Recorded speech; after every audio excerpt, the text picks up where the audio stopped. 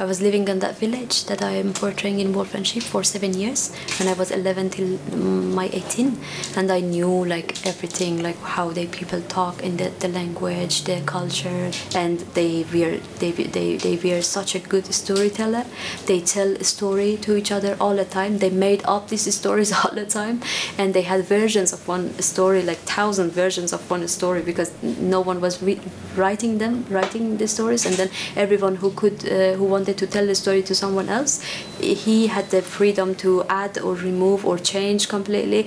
So I was really impressed by all these stories around, and how these stories are important in the life of people, because they make up these stories to explain the things that they don't understand, the things that, you know, all the things that is happening around them, and they don't understand them, they don't know, but they try to convince them, they try to find a reason, and then they make up these stories to find the answer for themselves.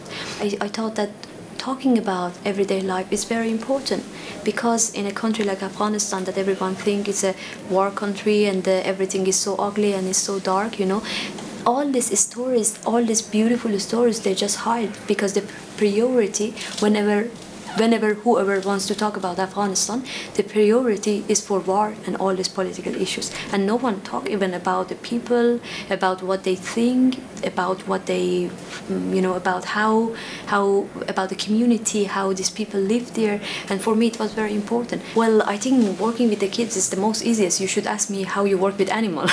And I would say that was really difficult and tricky. But yeah, but working with the kids was really such a pleasure for me, because it helped me completely forgot that I'm making a film, but it was more like we are playing a game together. And I spent like 2 years for casting the children in central Afghanistan, going in different schools and taking pictures. And I took them to Tajikistan, where we shot the film. I knew that they needed a little bit time, maybe 2-3 days in the beginning, so they came with me to when I was doing the location scout, and I never talked to them like what they are supposed to do. They just hanging out with me and just spending time and just laughing, joking, and just, you know, like finding that location all together.